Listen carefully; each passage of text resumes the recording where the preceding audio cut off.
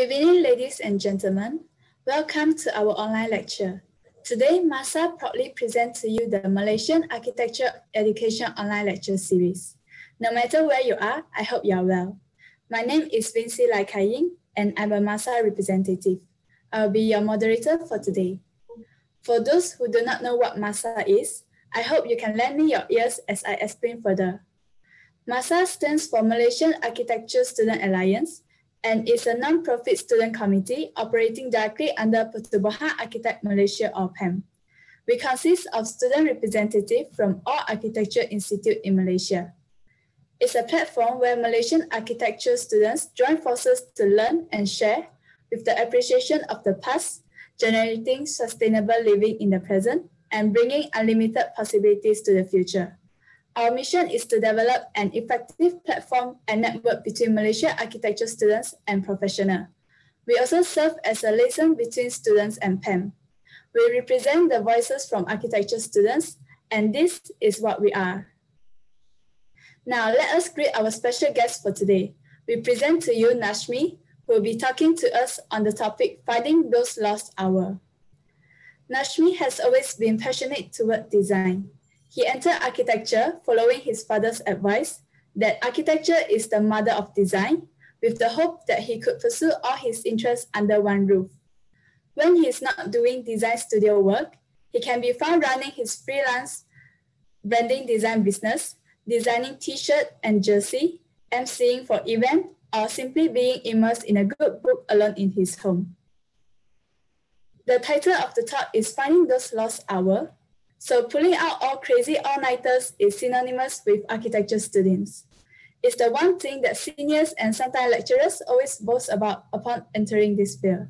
But what if that doesn't have to be the case? And what if you can simultaneously have a good night's sleep and pass your classes and still have time for other things? In this talk, the speaker will share about his journey, tinkering his daily routine, in an effort to regain control of this one invaluable, unstoppable force, time. So sit back, relax, and enjoy. If you have any question, feel free to ask them in the comment section, and we will try to answer them during the Q&A session at the end of the talk. And without further ado, let's welcome Najmi. Hi, Najmi. How are you today? Hi, Vinci. I'm good. Thank you. Okay, so that's great. I will pass the floor to you now. So, hi everyone. My name is Najmi Zesdyzar. So today's session will be quite chill. So it's mostly will be consisting of my voice and some pictures. So if you have to do something else whilst listening to this, then it's totally okay. It's like listening to a podcast or something like that. So back to the topic at hand, finding those lost hours. Where's the space bar? Oh.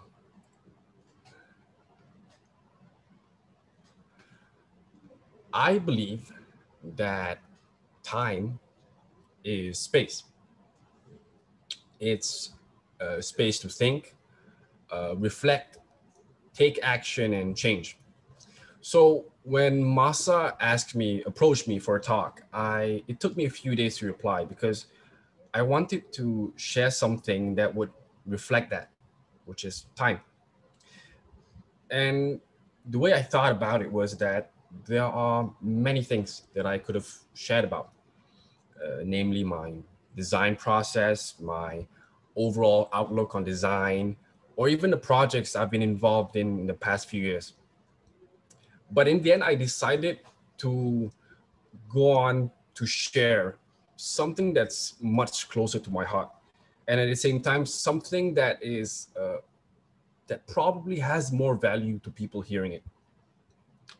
So 2020, specifically this year, well, last year, is the year that made the most difference to me.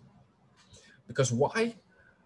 The whole COVID situation going on, it forced us, well, all of us, to live inside. And it gave me, and a lot of us as well, a lot of time to reflect on our lives. I had questions like, Is this it? Will I spend the rest of my life like this? Am I comfortable with myself? This version of me right now, do I like him? All of these existential questions, how does it relate to my topic today? Well, it began from my desire my desire wanting to change. But why? Why would you want to change? Well, if you go on social media nowadays, you'll have tons and tons of posts that tells you to be yourself and all that, and that's good. That's okay. But which part of yourself should you accentuate, improve, or even change?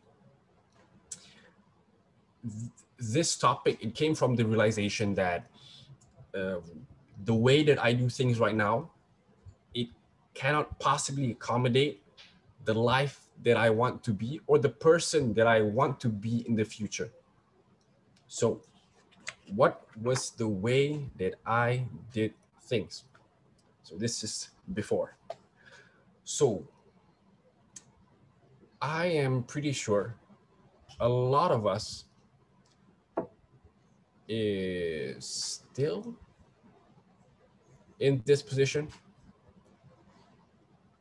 because even before entering architecture, we are told about this studio life that we're about to be sucked into, which is no sleep. Ooh. And even if there's any sleep, then it would probably during other classes. And last but not least, an extremely intense workload. Things that for other courses, it might take like a week or so, but for us, we had to send it the next day. And I get this. Romanticizing this whole thing is part of the fun. As we architecture students would like to say, archi-torture. It's this thing that we're so obsessed about. And I get it as well. It's fun to tell other courses that this one architecture course is the one course that rules it all. But then again, all of the other courses would like to say the same thing. Oh, we have the hardest course. No, we don't have. You know, it's the usual thing for each of the other courses.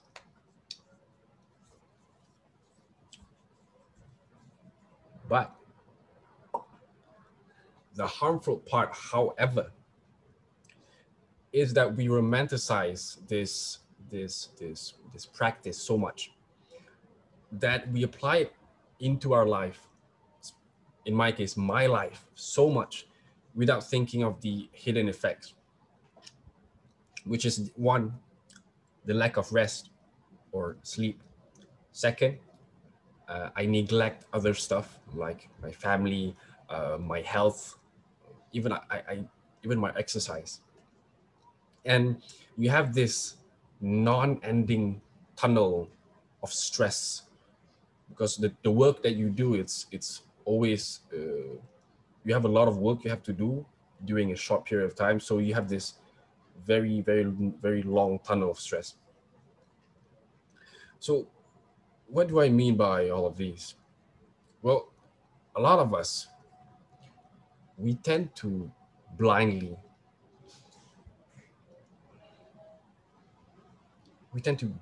follow these habits, because without realizing what's the real message our body is telling us.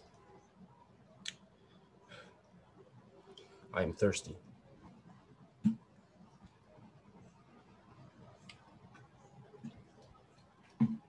Speaking takes a lot. We need to sleep at night. As architecture students, we test our strength of our architecture studentness by seeing how long we can stay up for. And one thing that I realize is that we are actually falling under this illusion that we're going to be young forever. I mean, that's what we all think most of the time. This staying up culture, feels awesome now, and it feels like we're almost invincible because our bodies right now, it heals as fast as we tear. So that gap of being in the downtime in between, you don't really feel it. But to me, I keep thinking about, but what about when we're older? You know, the times when we've graduated and when we've gone into our separate paths. This is the thing that I like to highlight regarding the staying up culture in relation to the kind of life I want to be living and the person that I want to be in the future. The way that we're living in right now, is it sustainable? Sure, our youth right now, like us architecture students right now, being young makes it very easy. But the way that we're doing things right now, when we're older, what about then? Because these habits, it adds up. And to me, this realization came early because as a little kid, I've always had lower immunity than the rest of my siblings, meaning that I am more prone to getting sickness than the rest of my younger brothers and sisters because I am the oldest out of all of them. So if I were to have like lack of sleep or even some dust in the house, or even just being too overworked, it could cause me to fall sick for about a few weeks on the end.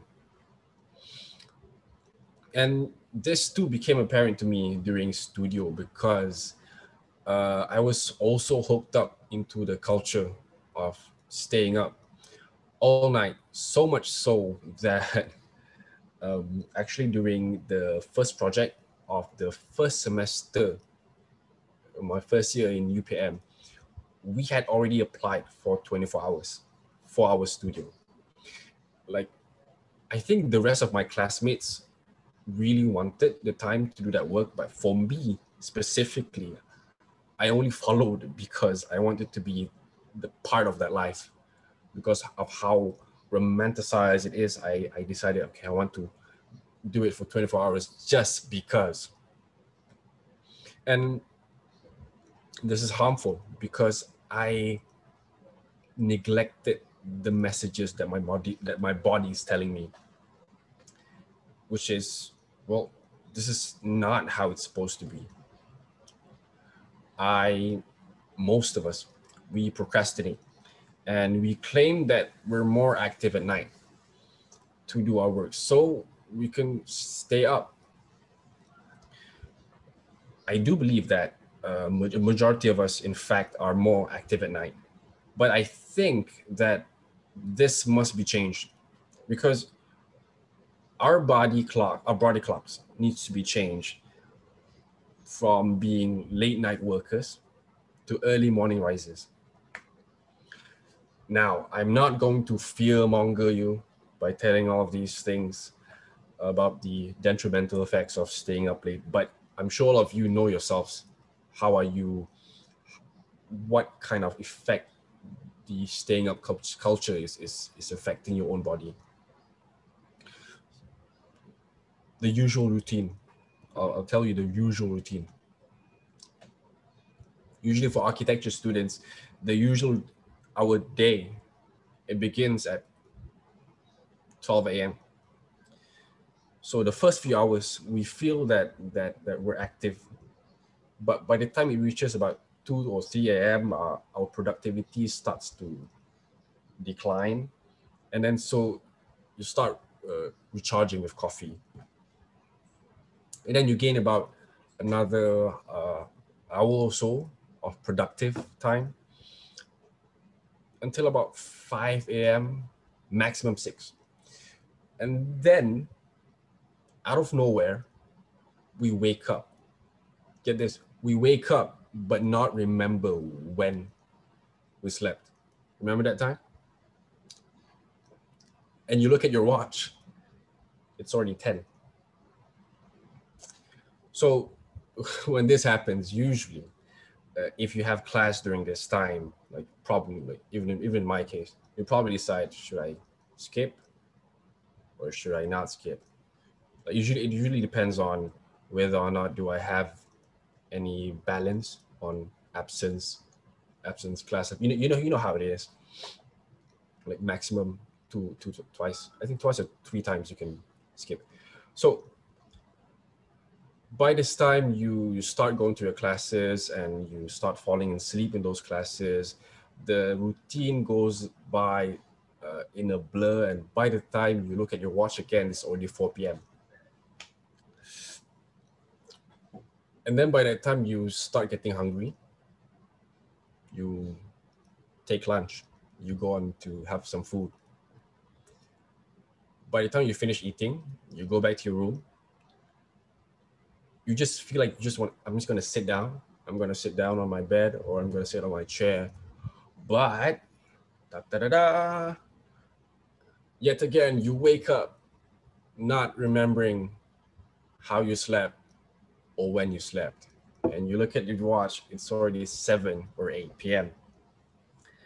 And you also realize that you have a lot of work due soon. So you start getting that your panic starts rising in, and then you realize, okay, I have work to do. And then you message your friend, bro, let me see your progress. And then usually what they say is, aku tak start lagi, or I haven't started yet. And then you start getting relief because you're not the only one who hasn't finished your work.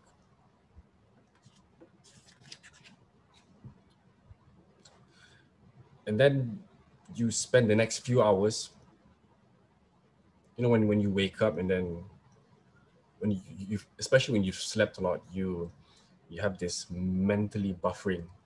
When YouTube loads, that happens to you as well when you sleep too much and then you wake up. So you take quite some time to wake up again. And then by the time it's about 8, so now from 9 to about 11, you're prepping your workstation again, so you can start working at 12 again, and the process repeats. I am now thirsty again.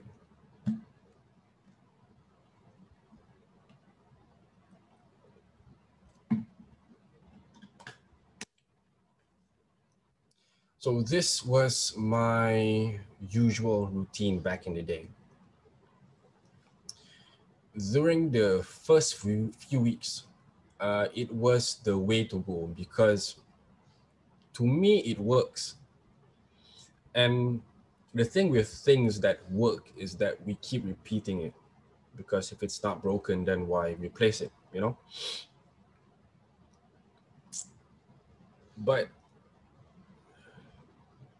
in my case, my body couldn't really keep up after a few weeks because I start feeling that decline. I start feeling my immunity not working as much as it could be. So before I would be able to stay up until 4 or 5. Now, like not now, like before, like during that time, by the time it reaches like about 3 a.m., my body would start to feel off already. I would feel I'm starting to get sick. And this is also the time that I start to realize that my tonsillitis, my throat would come in handy, because this, whenever it swells, it's an indication to me that I'm starting to get sick. So when this happens, it signals to me that I need to stop my work. I need to rest. I need to stop whatever work that I'm doing and take a rest, drink water, get some sleep. So it becomes my indication of resting. So it becomes like, if my tonsil swells, then I need to rest. Oh, before that, I have something else to share, which is my mantra back in the day, which is called Sprint the Tortoise.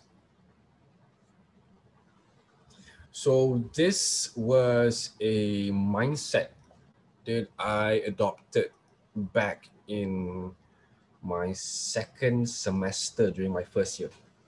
So this mindset emerged when I realized that the way that I'm doing my work is not really cutting it, and it's not exactly sustainable for me, following everybody else's style. So Sprint the Tortoise is actually derived from the story of the tortoise and their hare. Vinci, are you aware of that story? Yes. I read about it before. It's like my childhood story. So you know what happens in the story, right? So Yeah. there's the rabbit and the tortoise. It goes in a race in the forest, but the tortoise is slow, whilst the rabbit is very fast. And the thing about the rabbit is that the rabbit is arrogant about his speed, so much so that in the middle of the race, he decided, oh, I'm going to take a nap, because he's that arrogant. He knows that the tortoise will never catch up to him. And so lo and behold, the rabbit slept and the tortoise won the race. So this mindset made me imagine that what if I am the tortoise and the rest of my classmates are the rabbit. My classmates I imagine them having all of these advantages that would make, like, if they were to work for one day, that worth of work, for me, I have to work for 3 days. I imagine myself like that. So that if I were to work, I have to work. If I were to match their effort, then I have to work much harder. And this is because I notice whenever for studio work, I'm usually the first one to start, but I'm also the one that's always last to finish. So this mindset, it led me to stay back at the studio until everyone has gone back home lah. And I would only go back to my hostel to take a bath and sleep after the studio closes at night, which is at 11 p.m. But then by 11 a.m. tomorrow morning, I'll be waiting in front of the studio already. And even after every project's final submission, I would not rest as much as the other students, whilst the rest of the other students would go back to their rooms and like take a rest, take the day off. I would not do that because I was so fearful that if I rest for too long, I'll be left behind. So what I do is, after I finish the project, I only sleep for the first 3 or 4 hours, and then I'll wake up, still be in the studio. I'll be cleaning my place up to be ready for the next project, even though the brief hasn't come in just yet. So now I am thirsty again.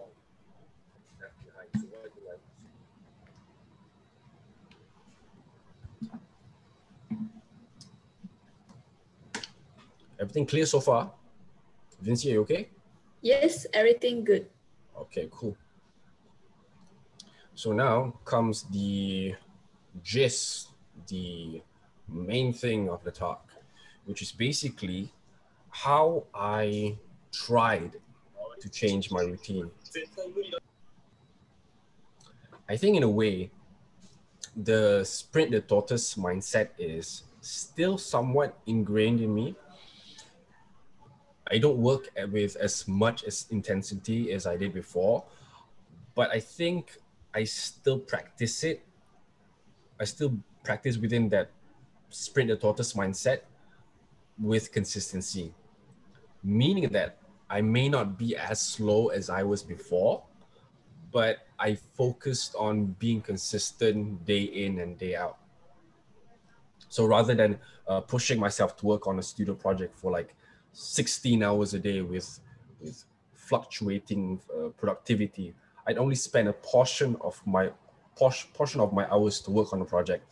And I do it mindfully and consistently over a set period of time. So how did I change my routine? And what are some of the things that I did differently as I did before? So now I'll go through one by one the things that and hopefully you too, will use to change your routine. First and foremost is the 24-hour clock. So at the beginning of any architectural project, you have to understand the available resource or parameters that you're going to be working with. So when you're given the brief, you know that this is the duration of a project. You have a month or 2 months or maybe even a few weeks. And you're given a set of deliverables that you have to be able to make within this set time period. So in this case, the two most important things that you have to consider is you, and time, or you in relation to time. And so the way to plot this out is through a 24-hour clock.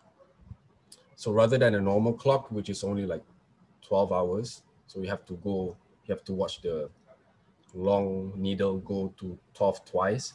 This one is just a way for you to plot out how you spend your time during the day. So what I do in this chart is I plot out the stuff that I do. So in this case, if you see from 12 a.m. to 6 a.m., it's actually the time that I spend to sleep. And then for the red parts are the period that I use to work, which is the golden hours, which I will explore in detail later on.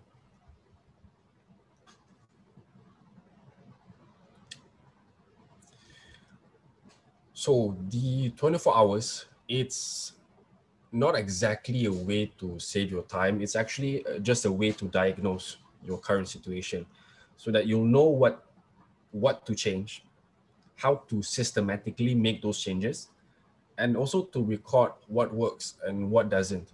It's just a chart for you to make notes on how to make changes in your life. So to fit our current context at this very moment right now, I would suggest that we adjust our sleep first. So how do we do that? I have a knack of naming things. In this case, I named it mindful sleep. It's not an official term. So if you Google it, you're not gonna find it because it's not an official term. It's just me wanting to name things because it sounds cool, even though it's not even a real term. So I call it the mindful sleep.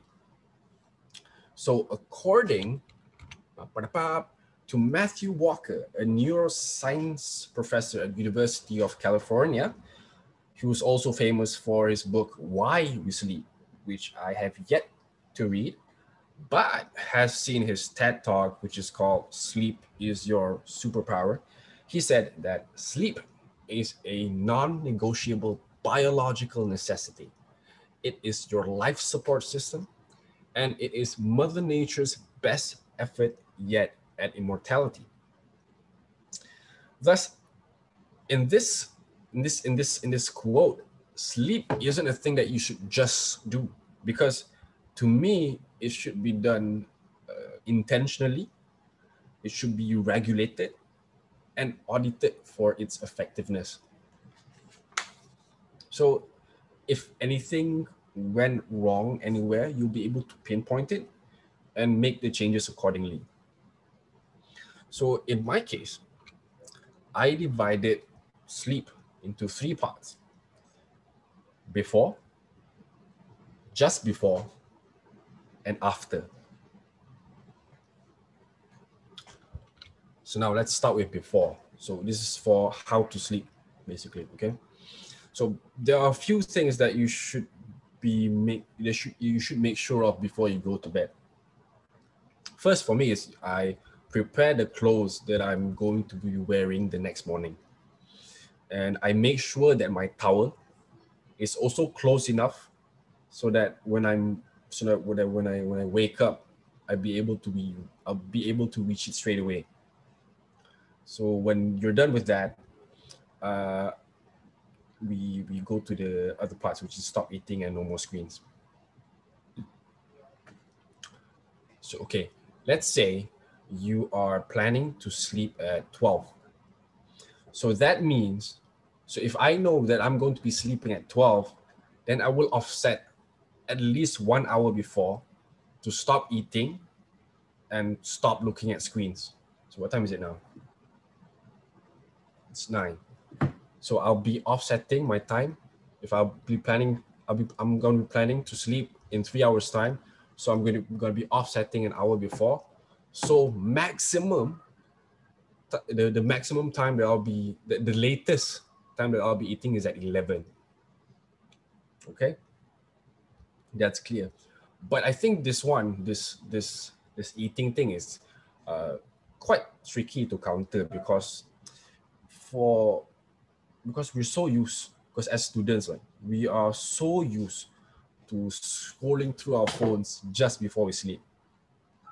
And I noticed during my before COVID, when we had physical classes, and during my time in the hostel, I noticed that my friends, they usually have their charger near to their beds. And even if they don't have the charger near their beds, they would have an extension with an extension so that somehow the charger is near to where they're sleeping. And this using your phone while it's charging is an entirely different story of bad. But the consequent effects of you scrolling through your phones is that you're not going to be able to sleep, because our brain, when we see that light, it tells us that it's not nighttime yet, so we don't feel like sleeping just yet. And the consequent effect of that is that, especially for us students, when we've been scrolling through our phone, like let's say it's 12, and we've been scrolling through our phones for up until 2 or 3, somehow we tend to feel hungry again. So it adds to the difficulty of sleeping even more. So what do we do is that we get up, we look for food, or back in before COVID, we call our friends, we somehow go to McDonald's, because it's open for 24 hours, we'd get McFlurry or for some fries. And then we sleep right after eating, which is an entirely different story of bad as well. So how do you get over this? If you're able to, then I suggest that you charge your phone in a different room than the one that you're sleeping in. So let's say, like right now, if you this camera right now, if I'm sleeping in that room, then I should be charging my phone here.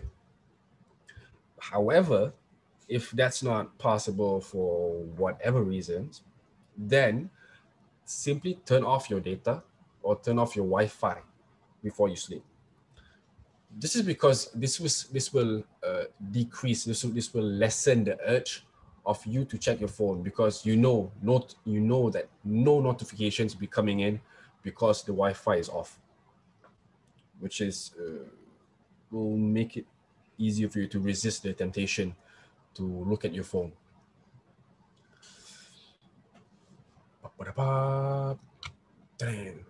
Just before. So now you've gone through the next step, you're in bed, but your mind is still wandering around. You're probably thinking about your unfinished studio project for next week's crit session. I haven't finished my sketches for next Monday. Well, what do? I can't sleep. So what do you do then? This is the time that you have to learn to wind down. For me, it's like letting your ideas go to sleep while your body begins its journey to heal. So first off, you have to close all the lights in your room. So let's say if you're charging your phone, and your phone does that thing where in the middle of the night suddenly pops up the light, put your phone, like charge your phone so that it faces down. And sometimes even for the backside of the phone, sometimes it pops up the light. Have a cloth or a book, something to cover your phone. And sometimes your extension wire as well, the flip switch, it has its own light. Try to cover that as well. And well, yeah, so you do the cameras, you do the phone stuff, you turn it upside down, cover it. If you have the extension, cover that as well. And so now your room is pitch black, or at least it's somewhat pitch black. Like not like my room. Like my room, it has my little brother. He changed the curtains to like a very light colored purple. So now the light from outside can be seen kind of through the curtains. So what I do personally for me is that because I don't have those things, you can see what you call a thing to cover your eyes, eye cover. Yeah, I think it's called eye cover. So I also use that sometimes. But because I don't have it at home, so what I do is I take my blanket, I wrap it around my head, but just up to here lah, so you'll be able to breathe. So then the effect is that you are somewhat sleeping in a pitch black situation. So now you've covered all your phones, covered all the light source, you've covered your eyes. So now what do you do? So this next part is taught by my counseling teacher back in my secondary school. It's actually a breathing exercise that somehow transitions itself into the most satisfying nap you will ever have. But for me, I usually use it to help me to sleep. So what do? Is you breathe. This is the most important part. What do? Is that I lie on my back. I make sure my hands are on my stomach. Like I can't really show, but like lie down with my hands on my stomach. And then I have my legs straight. Sometimes I have my legs bent. I don't know why, but whatever it is, make sure you're lying on your back with your hands on your stomach. And then what I do is that I breathe in only through my nose, and when I breathe out only through my mouth. You cannot go out through your nose as well, and you make sure to feel the air. So when you breathe in through your nose, make sure your hands, the reason why your hands is on your stomach is that so that when you breathe in, you can feel your stomach going up. Usually what people do is they breathe in and then they go up, their chest rise up, and that's not the proper way of breathing. So what actually you have to do is you breathe in, you make sure your stomach that rises. And then it goes up to the maximum level. And then when you breathe out, make sure your hands as well, it makes sure that your stomach falls back into its original place. So what I do is that I breathe in for 3 seconds, then I breathe out for another 3 seconds. An indicator to know if you're doing this right is that by the 3rd or 5th repetition, if you're already yawning, that means you are breathing properly. This is also mentioned by my biology teacher back in secondary school as well, backed by both teachers. So it's legit. I'm going to drink again.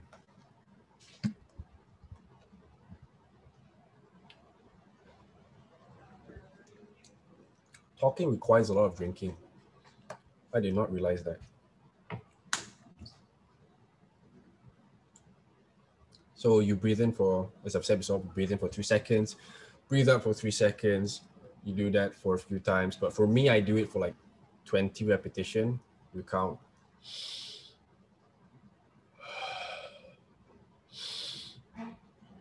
It looks a bit weird on camera now, but like you get the point. Like you breathe in, make sure your stomach feels it, and then you breathe out. And the trick here is that when you're so focused on the counting part, it takes your mind, it takes the pressure of the desire of wanting to sleep. So you focus on one thing. So you don't really think about, oh, I have to sleep, because that's too much pressure, that's too much stress. So you focus on something else, and then somehow you sleep. That's the only explanation that I have. You do that, and the next thing you know, you're waking up because your body doesn't even remember the counting part, and you just sleep.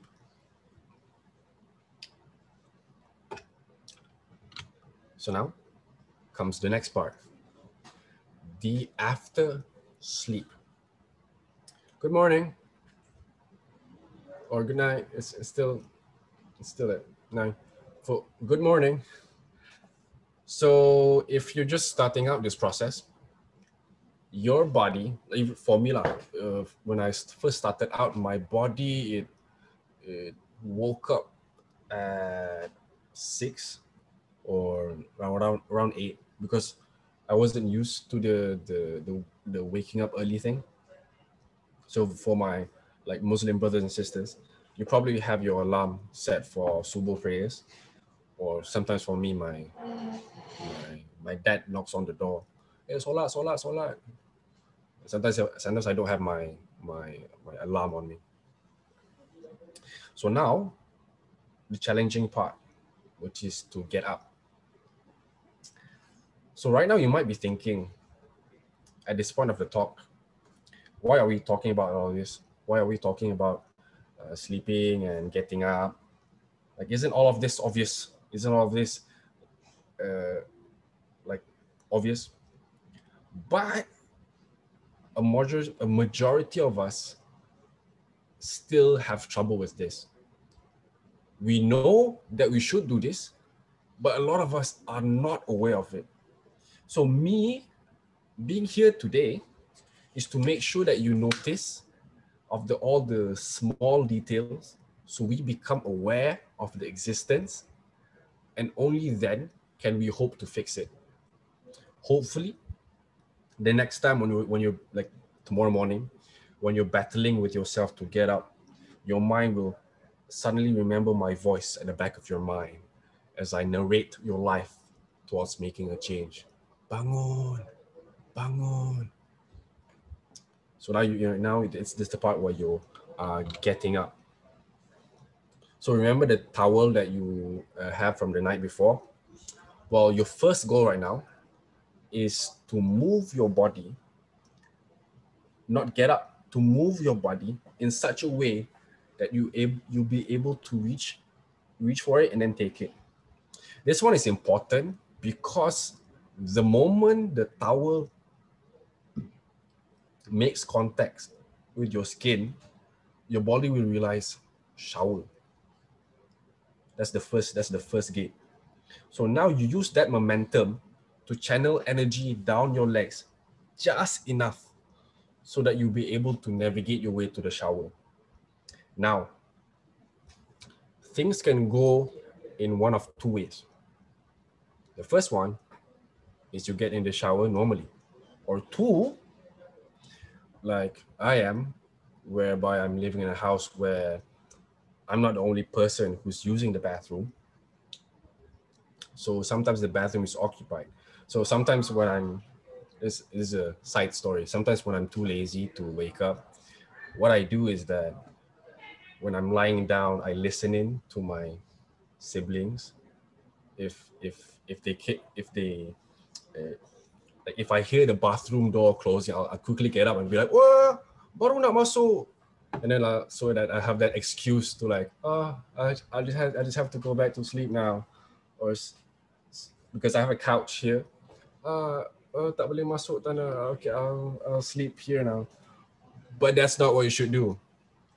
The trick here is, as soon as that happens, if the bathroom is occupied, go downstairs or go wherever the kitchen is and at least splash some water onto your face so that your body remembers that it's no longer sleep time. It's because sometimes when we sleep, when we dream, we can dream of diving in water, we can dream of being beside a pool, but we can never dream of feeling water. Get what I mean? So when you have that water on your face, on your skin, your body remembers, okay, I'm awake now. I'm no longer dreaming. So I have to wake up. I have to get up. Okay?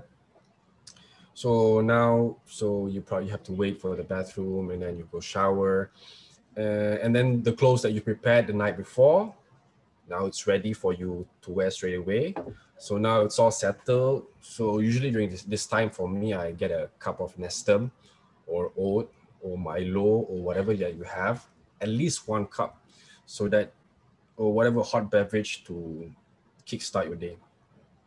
So now your morning should become a precedent for the rest of your day, because when you've conquered your morning, it gives you this sense of empowerment that you're going to be able to take on the rest of the day.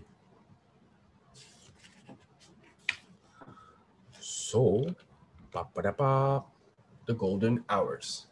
So now you have learned how to sleep and how to get up. But seriously, a lot of people underestimate the power of mornings and the miracles it can do to change your life.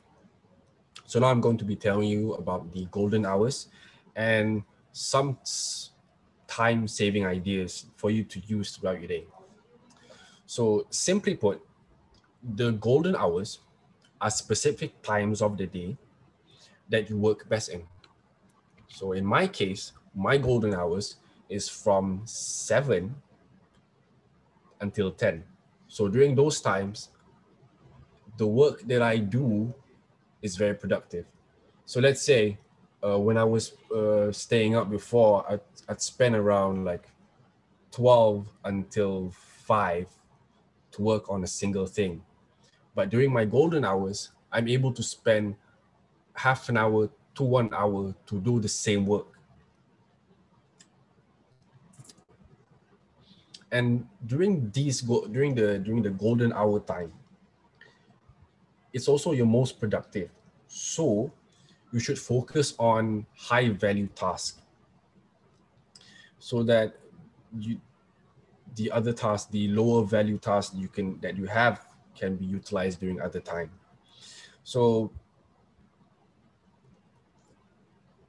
during this time, during the golden hours, you have to be a bit greedy with your time, because what we do, what sometimes I do as well, is that I wake up and straight away I check my phone.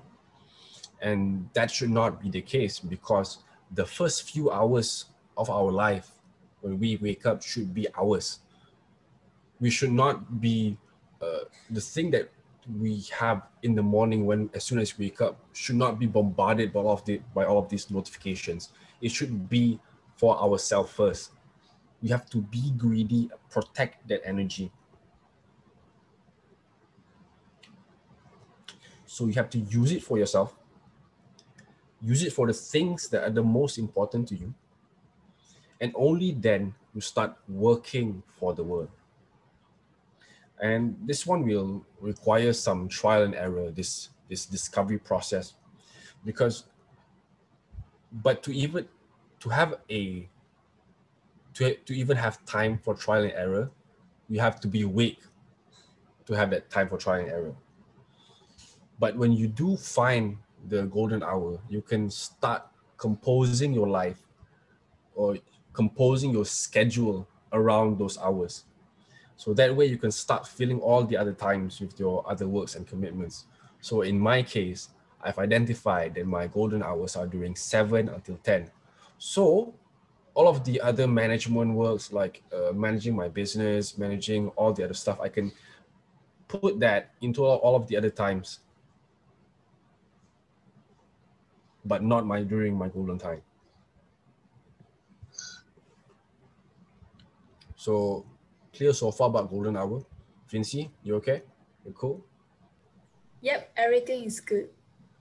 Okay, I'm gonna drink now.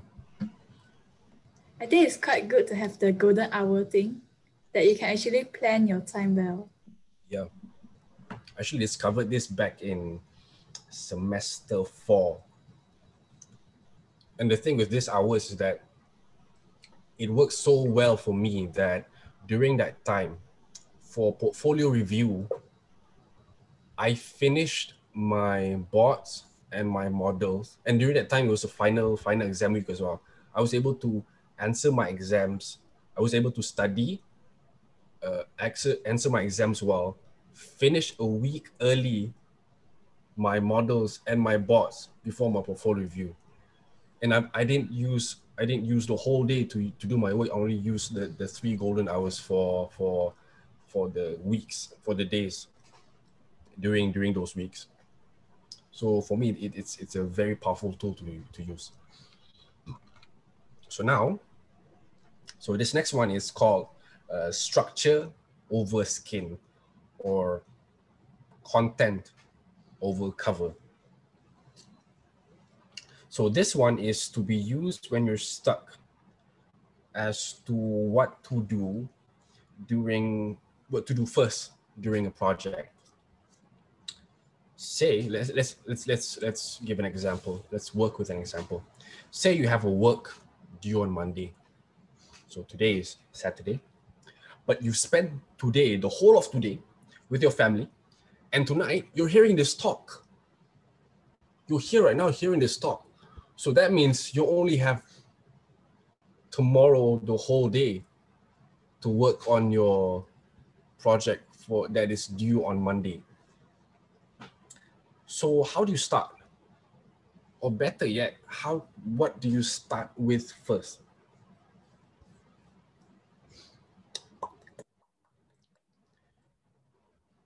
Let's go with the same example, okay? Let's say on Monday you have an interim crit.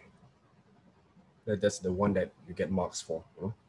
And you're supposed to present your floor plans, your sections, your elevations, and you have to compile all that in a pre-recorded video before 9:30 a.m. If you've already finished those requirements, then great, congratulations. You may proceed with making all pretty and polished for a presentation. But what if after this talk, you are still figuring out what space should I put in my floor plans? I don't know, where's my tangga, where's my stairs? I don't know, travel distance. I don't know. So what do you do then? So in this limited time, you have to prioritize the structure over the skin. So the important integral parts as opposed to the visual, aesthetically pleasing part of the presentation. So as much as you would like to make it all colorful and have all these hand-drawn sketches here and there for effect, you have, like it or not, you have to first and foremost comply with the requirements. You can have the most complex and beautiful facade in the whole wide world, but if your building fails to stand on its own, then what is the point? So again, this is obvious, but a lot of us still fall under this trap. We think we can do both at the same time, but the fact of the matter is we're better off single tasking, one by one. Focus your time and energy to first complete the structure, and only afterwards do you set up the skin. So now this next one is brought up to my attention by a lecturer of mine. He's called Dr. Azizi, but he insisted to be called 𝐶𝐸𝐺𝐺. He taught my studio subject back in semester 4. So basically what he taught me was to start with paper first. He emphasized the importance of sketching. So keep in mind, this was during semester 4. So during this time, we had already ditched manual stuff and already went to digital. So to me, this, like when you said to start with paper, this seemed counterintuitive to me, because the way I thought about it, like since we're doing digital now, wouldn't it be faster if you straight away work with computer? And at first I thought he was a bit anti-digital, but like soon after I applied it myself, I realized the meaning behind it. So what is the meaning behind starting with paper? So as we all know, our studio projects revolves around doing and thinking. You sketch out an idea, and then you edit your design to test it out. And if it doesn't work, you go back to sketching again. It is a constant back and forth process of ideation and iteration. So ideation should be done using our hands with pen on paper. This is because there is no barrier between our ideas from our brains to our hands that's doing the sketch. I forgot who said this, but there is no interface in between our ideas. So as opposed to using a computer where you have to press a button or choose a tool just to draw a simple line, with your hands, the ideas flow seamlessly. So you're able to talk as you sketch, as you think, because on paper is where the problems are solved.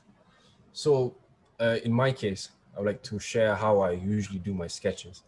So I firmly believe the way you sketch is the way you think. So the way I sketch is that I would first have a question that I'm trying to solve.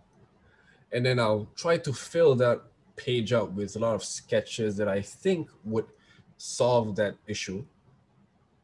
And then I'll choose one of the sketches from that page to expand on the other page. And then I'll choose one from this page to be expanded on the next page. And then only after I've gotten about 4 pages of full sketches, I can look up, I zoom out and look at the sketches on the whole again. And if I like what I see, and only then do I go to the computer to test out my design. So when you do it this way, you won't be spending a large portion of your time wasted in front of the screen, pressing buttons to figure out this and that, when you could have easily been done using your hands on paper. Now, last but not least,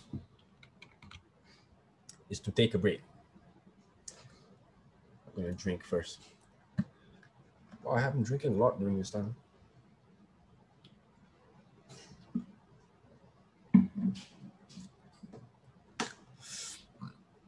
So, taking a break. This one is largely overlooked by a lot of us because as architecture students, we like to go on for long hours during work to test our strength and endurance as architecture students. But I think the most relevant reason is that we think it will take us the whole 8 hours to do this specific work. But in fact, we could also do it in 2-hour chunks with short breaks in between. So stand up once in a while, walk around, read a book on other stuff. I saw this, if you guys watch this YouTube channel called 30 by 40 Design Workshop, he was talking about taking a break. He called taking a break as the incubation period. It's whereby the problems, the issues that you have in your mind that you're trying to solve, your subconscious is solving those problems while you're taking a break.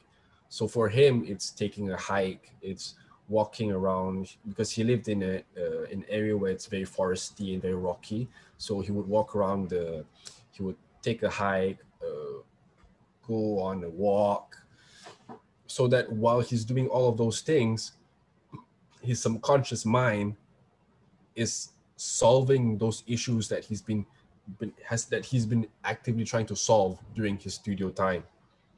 So that's where the eureka aha moment arrives, because your subconscious is doing that solving for you. So take a break. So, and we might not like to hear this, but our tension, like it or not, slowly declines over prolonged hours of work. So I think you have to rest, recharge, and then continue your work again. I think it's better that we work with a constant 75% tank within 2 hours, rather than working with 100% over 8-hour period of time, and then but it slowly goes down to zero. So those are the ways to save the time. So now, during this process of change, I have personally have undergone several mindset changes. And these changes come within different phases of change throughout this whole process. So the first phase is the excited phase. So this is the part where you just starting out, you want to make that change. And for me, this will run for a few days up to a week. And by then your body starts to feel like it's going to fall back into its old routine. So during this phase, it's very important that you manage your expectations, because change will not occur overnight. You have to be able to take time through the process. This is a long-term commitment. For me, this excited phase came from a friend of mine. I'm not sure if I should mention his name. So basically, he started his journey as well. He would wake up at 4 a.m. every day to follow. For him, I looked up to him because he would, whenever he would find free books, he would read them. And whenever an online teacher or online guru, Sifu, would offer up a free class, he would always attend them. So I had always admired the way that he is able to take up that much knowledge in a short period of time. So I wanted this kind of change for myself as well. But I did not foresee the cost that I have to go through to be able to reach where he's at. So this excited phase, this is the phase where I was excited to make that change, but my body, because I was not used to waking up early and all that, my body starts to feel like, should I wake up? Should I? But like the first few days, you're excited to change, but like after a few days, like up to a week, your body's like, should I do it? So now you go back. So now you go to the what am I doing phase. You start to think, should I do this? And this part is slightly harder to quantify, because for me it lasted a couple of months. This is the part where you start noticing what morning feels like and how long it actually is. For a period of my life, like before this, I did not know what mornings feel like, because I would usually wake up by the time at noon, And I don't realize how how long mornings actually are. Sorry, my English. Dah lama ni jadi tersasun. So by this time, I realized that mornings is actually taking a long time. And so this is also the period where I realized that my mind and my body began to fight back, because let's face it, on a Saturday morning, sleeping in is so good. Like, who would wake up to do work? Who would wake up early on a Saturday morning to work? It feels so good to sleep back in. And this is also the period where some of the methods that I'm trying to do doesn't work for whatever reason. So this is the time where during the previous phase, my goal was just to wake up early. But during this phase, my goal was just to be able to not fall back asleep until 10 or 12. And this to me become tiring because I did not see the reason why. I stayed up. I woke up at 10. No, I woke up at 6 and stayed up until 10 without doing anything. And I didn't have that purpose. So during that time, I had this moments of me feeling like giving up with this whole changing thing. But I think the thing that kept me going above all else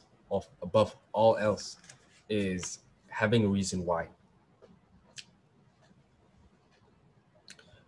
During this period as well, I started reading this book. It's called Start With Why, I'm not sure if you know, by Simon Sinek. So in this book, he talks about having a why that propels you forward.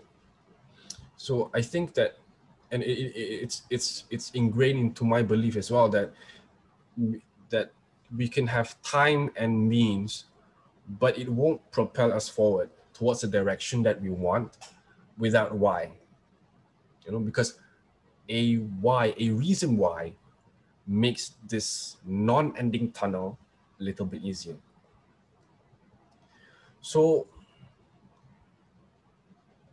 I look back on the why I started this journey in the first place.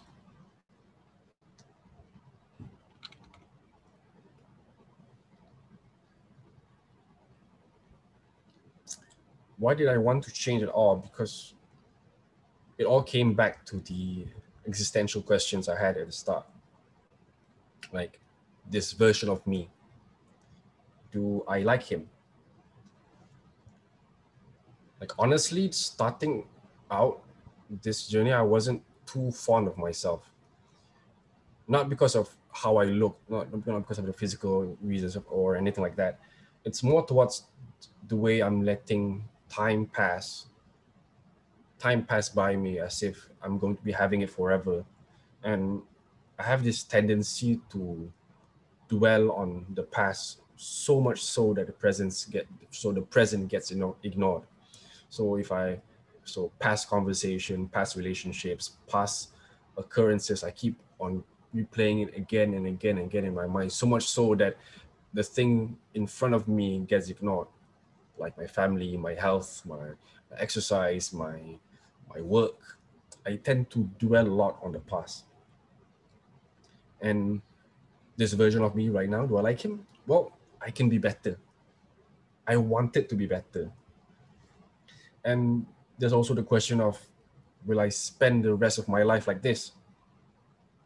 So at that point, I was letting myself be affected by everything around me. So I was more reactive than proactive.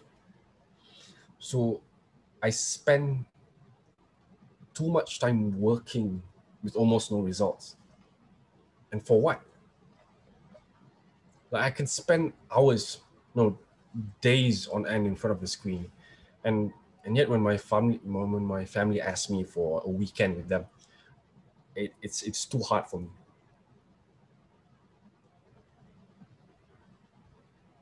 I need to get my priorities back in order. And I think the last existential question was that I asked myself was, is this it? I know that if I do this, there's more than this. If I do things differently. At one point, I was living a life where I would get sad for no reason, for no apparent reason. So I'd spend a lot of days like feeling sorry for myself, for having nothing done. I haven't done any work, so I feel sorry for myself. But at the same time, I feel too lazy to even try. I stay up late, I get up late, no works get done. I feel guilty, and then I feel like I need to do more work, so I spend more time to do work to make up for it, and this cycle repeats, and this guilty cycle repeats. I do the same thing, and I feel the same thing. So, to me, this change is my hope to do things differently, so that I can feel differently. So I think my reason, like finding those lost hours, is not merely trying to recover lost time, because time can never be recovered. You can only strive to make the best of what you have now and hope for best for the future. I think finding those lost hours ultimately is, well, finding me. So I think that's all from me. So you have any questions or any comments or anything like that, you can direct it to Vinci or write it in the comments, or if you're in the live, you can write it there. Yep, so thank you, Najmi, for the wonderful and very rich sharing. I hope everyone enjoy it as well and gain a lot of information and knowledge. So now let us proceed to our Q&A session. If there's any comment, any question from y'all can just type it down in the comment section and we will be attending it on. So I have a question from me, Najmi. Oh, okay. So I know that you are the logo designer of MASA. So can you explain more on the concept? This is slightly off topic, but I'll explain anyway. So the MASA logo, back then I had because the brief for the MASA logo was for me, the thing that I saw during the brief was that you need to have a design that's memorable and to be able to try something new. So this is just for everyone's information as well.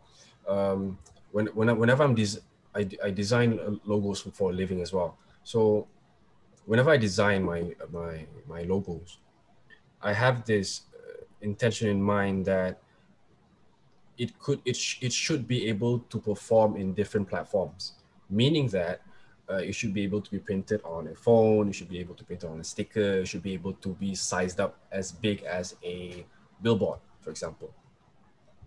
So whenever I did a logo, it needs to be applicable to different sorts of platform. And my principle when designing logos is to be versatile, to be able to be printed on all of those, and to be clean. Specifically to have clean logos. But during this specific brief, I felt like maybe I should try something else. I went directly against my principle, which is to have clean logos, by having a textured logo. So the idea behind the MASA logo is that I wanted to convey time As you can see, I have the MASA logo in the background here. Coincidentally, so I wanted to show how time would be represented in a visual, like visually. How would you represent time? Like if it was a literal design, it would be a clock or a watch or just a, what do you call it? Hourglass. But to me, what inspired me was that time could be represented in the way things change. So I imagine like these stones, if you would, I forgot the place in America where there's rocks. I forgot what's the place called? Grand Canyon. Ah, yes, that's it. So Grand Canyon. So the way the rocks are eroded by time and the way it's formed again. So I wanted to show that in the logo by having it's like pillars of rocks being eroded by the time, by sand, by wind, so that I can represent time, which is basically MASA. So that's the answer to that question. Yeah, it's cool. I think the way you think about it is quite thoughtful. And then you actually think about how you play with the expression of MASA itself. Okay, so there's another question from the floor. From your introduction, you have a logo studio, right? So how do you plan to do so much activity and your academic at the same time? Okay, this one, you should understand first, why are you doing all these different activities during academic times. So for me, I didn't want to graduate architect. I didn't want to graduate architecture with only having the option of architecture. So you have to, at this point, you have to have the bigger picture in mind. After you graduate, what do you want to be? Do you still want to pursue architecture? Do you want to pursue business? Or are you good at talking? Would you like to be a speaker? Would you like to be, what would you like to be during or after graduating? So for me, I wanted to somehow pursue business as well. So during my academic years, well, now as well, I would join the programs organized by the Center of Entrepreneurial, I forgot the long name, but like the one for UPM. They organize all these entrepreneurship programs. I would enter that, even though it would be during not class, or during during weekends or during in between class times, because I wanted that opportunity of myself after graduating. And also, you could the main thing is that you know why you do those activities in the first place. Because when you know why you want to do those activities, you'll find the time to do it. So even for me, for another situation is that back in first year, in order for us to be entitled for college for second year, we have to collect merits. So for me, I knew that I need to have lots of merits for the next for to enter college, but I don't have a lot of time. So what I do is I only target the events that have high merits. So for me, I know I'm able to speak, so I only target public speaking competitions, and I know that public speaking competitions usually don't have a lot of participants. So regardless of how I do, I'll always get third place. So like when you have this in mind, you know, when you have this kind of strategy, you'll be able to, okay, you won't, because when you are there to win, let's say you go for a competition and you know there's many competitors, of course you'll be having a lot of preparation, and that preparation might clash with your academic times. But if you know there's competitions that don't have much participants, then join those competitions. because you won't need a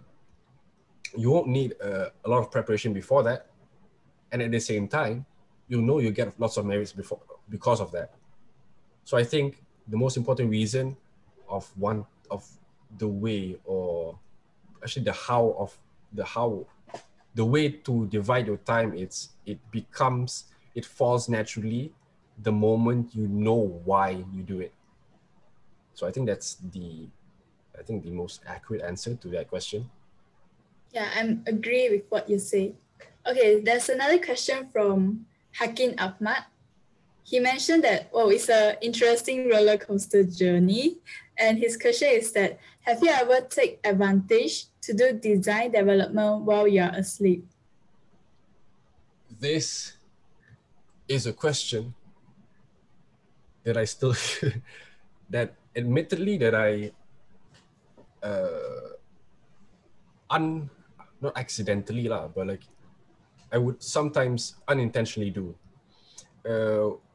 What I do is that I know that because I've seen the 30 by 40 design workshop, it talks about the incubation period. So what I do is that I know that my subconscious will help me to solve those problems. So what I do before, if I feel like, I'm going to be sleeping next, like I feel like taking a nap. So before I take a nap, I understand what's my issue. What is the design issue that I'm trying to solve. So I look at all of the stimuli, I look at all the pictures, I read all of the articles pertaining to that issue, so that eventually when I fall asleep, the inner workings, the subconscious mind will somehow connect the dots, so that when I wake up, it's like, I have the solution straight away.